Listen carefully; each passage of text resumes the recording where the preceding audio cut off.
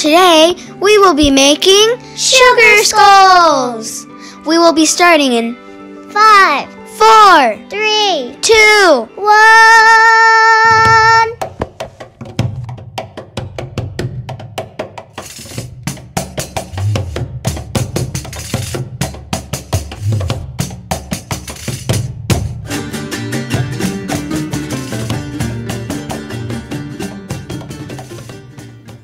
Hello everyone and welcome to Arts and Crafts with Luna and Maya, presented by Tierra Caliente Academy of Arts and California Center for the Arts Escondido.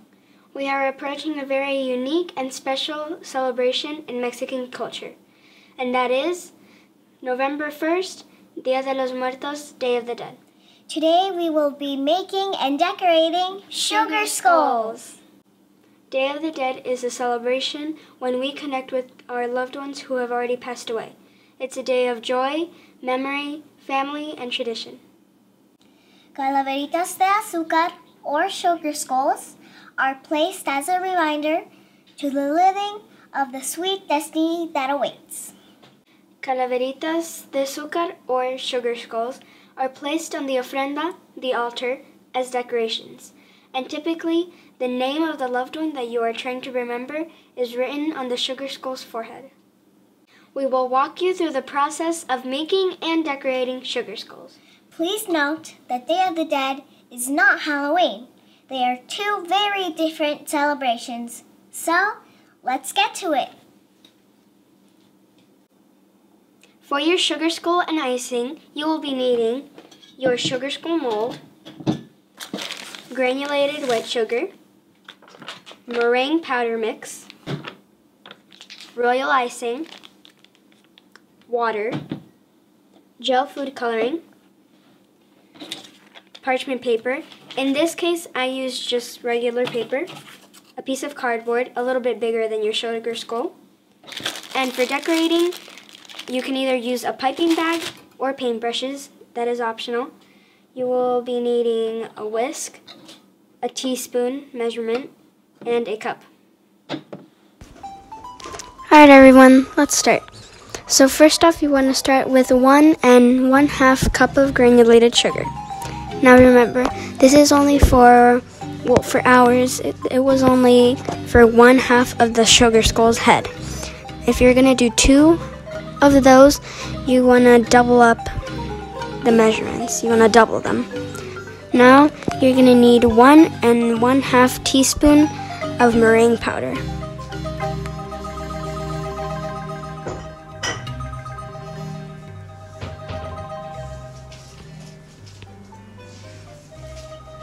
Alright, and now we're going to want 2 teaspoons of water.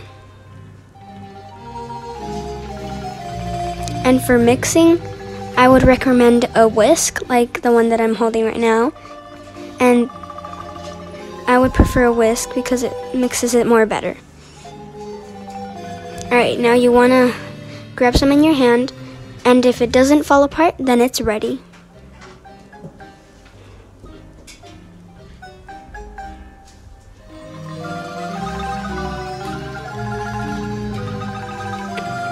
Now, you're going to want to get your sugar skull molds. There are some that are bigger than this and some that are smaller than this, so just keep that in mind. All of the molds are different sizes. Now, when you put your, when you put your mix in, you want to make sure that you pack it really tight. If not, when you flip it over, it's going to all fall apart, break apart. Now, you're going to want a piece of paper. Well, you want to use parchment paper, but we didn't have that, so I just used note paper. And then you're going to want a piece of cardboard, and the paper and cardboard need to be a little bit bigger than your mold.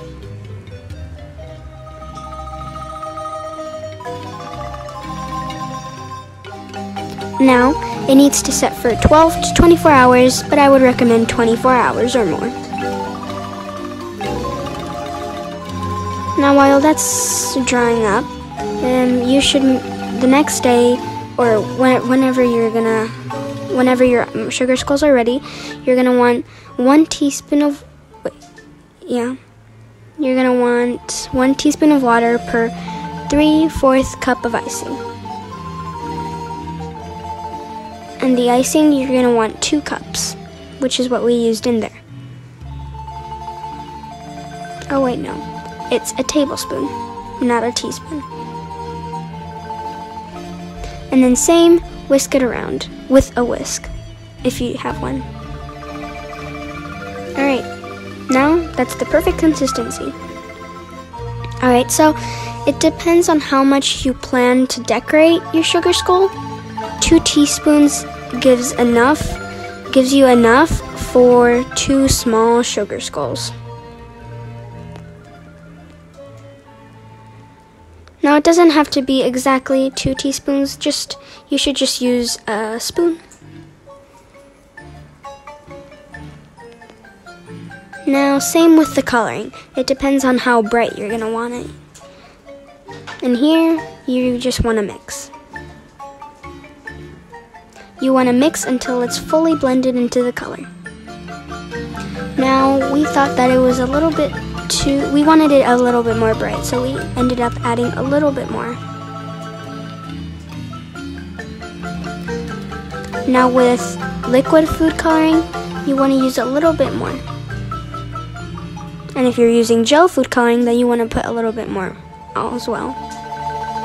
Now you're going to want a piping bag. It doesn't have to be a piping bag. It can easily just be a Ziploc or a bag at home. I would recommend a clear bag so that you can see what's happening. Now you're just going to want to press it down to the bottom so that when you cut it, it's going to be you're going to be able to easily just pipe it out.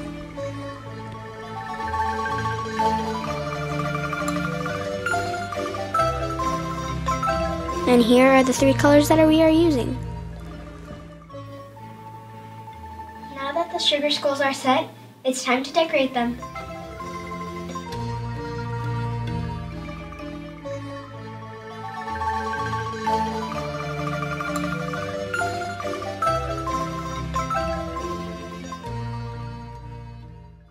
And while we decorate our calaveritas, let's reference 2 similar things that are also part of Día de los Muertos. They are La Catrina and Calaveritas as verses. La Catrina usually wears her best outfit, a resemblance of the aristocratic women. It is a way to say that no matter your socioeconomic status, whether you are rich or poor, death comes for everyone. Also, it's a part of folklore, making fun of death in a friendly way, because death will eventually come for you as the natural cycle of life. And now back to our sugar skulls.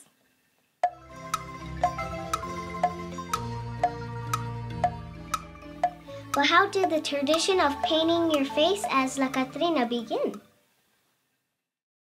It started with Juan José Posada in 1912, when he created the image of La Catrina Garbancera.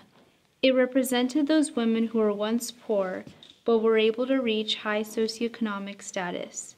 Also, those domestic servants, seen as stuck up because they tried to imitate what they are not. But it specifically refers to those who chose to forget their origin, leaving behind their customs and wanting to look more European, more aristocratic. It wears a big hat of French influence, adorned with flowers and big feathers.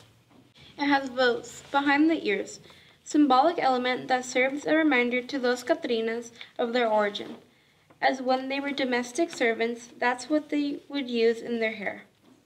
And if we reference the Catrina Garbancera and Juan José Posada, then we have to talk calaveritas. Calaveritas are usually funny. They are verses to mock those Catrinas Garbanceras and the rich people, or simply reference to feelings and ideas around Día de los Muertos. Hay hermosas garbanceras de corce y alto tacón, pero han de parar en calaveras, calaveras del montón.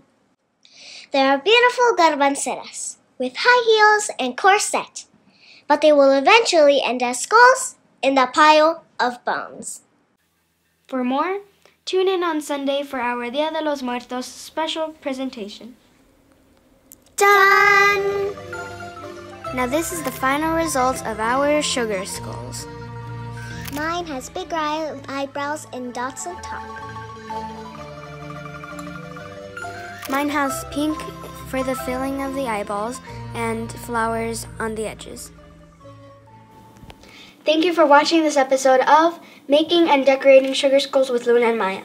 Please note that traditionally, sugar skulls are not meant to be eaten.